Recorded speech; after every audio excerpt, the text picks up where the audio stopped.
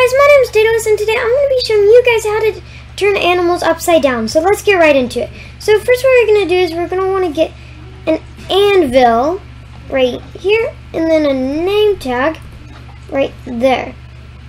So once you got that, we're going to go right here, and we're going to put this in. So you can name it dinner bone, but I usually like to do Gron because it's just less letters, right?